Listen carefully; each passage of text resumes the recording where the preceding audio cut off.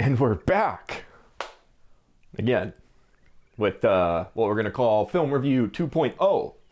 As in, oh, there he goes again, making a fool of himself on the internet.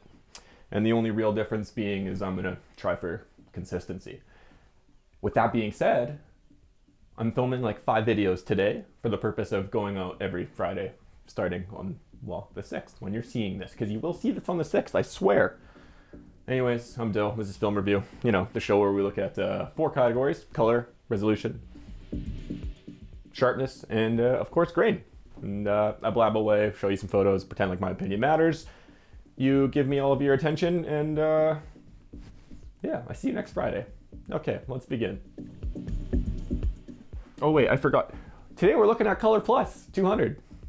Plus what? I have no idea. Let's find out.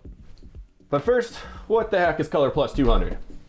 It's a 200 speed, fine grain color film dating back to 1982, where it originated from Kodak HR disc film known as VR 200. Then somewhere in the mid 90s, it was rebranded to Kodak Color 200, eventually becoming what we know today, Color Plus, around 2000, 2001. And it still exists today, and it's relatively cheap. So, yep, that's all there really is to know about it. Let's go to the categories. Color, here we come.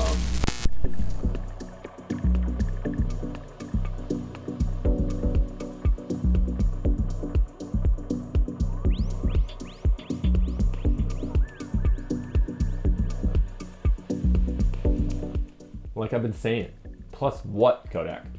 Plus what? The audacity. For real though, it's not too bad when exposed properly. It does need to be exposed properly. There's not much latitude here.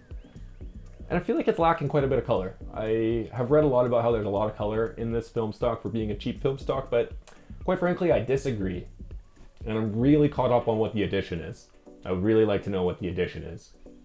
Anyways, 5 stars. Next.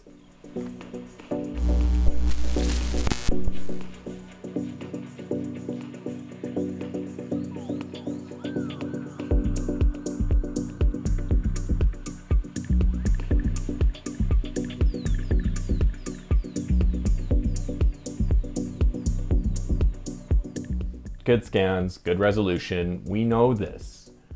Should I just remove this category at this point? I don't even know anymore. 8 stars. You knew that, unless you're new around here and you didn't know that. And if you're new around here, thanks for showing up, stick around.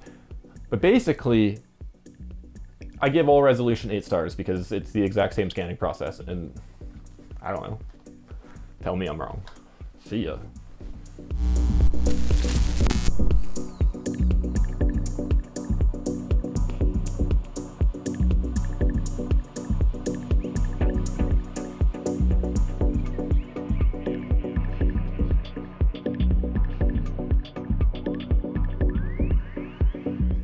I'm over here now.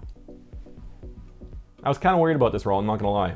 I used my G1 90mm pretty early in the morning, so basically wide open on the aperture.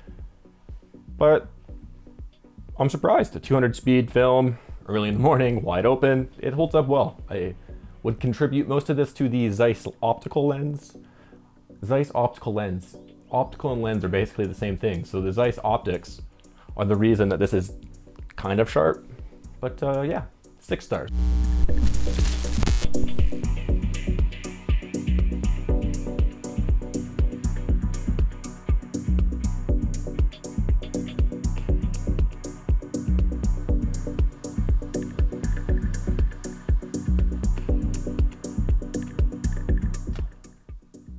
It's really, really fine grain.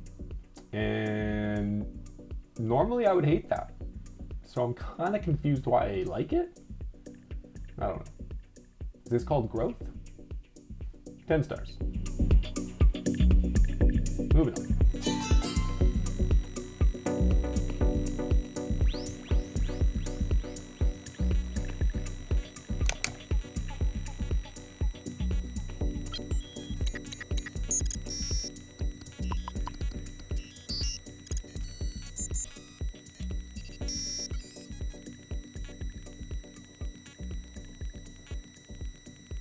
And welcome to the last part of this episode. I'm going to show some photos here, talk about why I like them. Okay, starting with this one.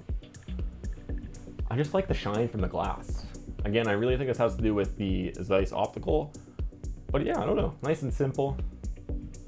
I've been really gravitating towards just trying to make things look like you're just looking at them. I don't know if that makes sense. I feel like it's kind of off topic, but in the world of photography, cameras do too much, and I think people are trying to use that too much is what I'm trying to say, and I don't know how I got here from talking about one photo. But anyways, moving on to the next photo. Strong vertical lines, mostly created by those shadows, but I really like that. It draws a lot of contrast with the nice warm sun. And then with the subject matter is slightly off center, which I believe just, again, creates some contrast and draws your eye to it. Again, very simple photo, but I do enjoy it. I don't know. It's just simple, and I like checkerboards. So, yep, I like this one too. Okay. So what did we learn? I learned that budget color film stocks are harder to shoot than the pro film stocks, which I guess makes sense, but in my head that's kind of backwards. You should have to work with the perfect, whatever, it doesn't matter. I'll probably never shoot this again. I don't really care for it at all. And I really don't like 200 speed film for this, like my style of shooting. I'd need a faster lens to make that work. So yeah, I did learn that I kind of like fine grain now though, which is super odd. So I don't know, gonna keep an eye on that. Anyways, consistency. So see you next Friday. I will aim for East Coast. East Coast? Yeah, I'll aim for East Coast in the morning time zone. Like 9 or 10-ish on the East Coast, I think, will be the plan. So yeah, I'm gonna do my part in being consistent, and I need you to do your part and show up and give me your attention. Ko-Fi, it's like Patreon, but it's not Patreon. You can sign up for monthly subscription, or you can just donate $5 whenever the heck you feel like it. I'm going to start posting on there regularly, so every time you see a film review, you can go to the Ko-Fi and see the photos, and I'm gonna write a little blurb about it, where you can maybe see a little bit more of my thought process or what I think about photos, certain photos, yada, yada, yada. And you can communicate with me a little bit more directly there. I find YouTube comments to be kind of a challenging part of YouTube for me, and I'm not totally sure why, but yeah, if you want to try and talk me through Ko-Fi, that might work better for us. We'll see. Yeah. Thanks, love you, bye. See you next Friday. Please, please, please, please, please, please, please.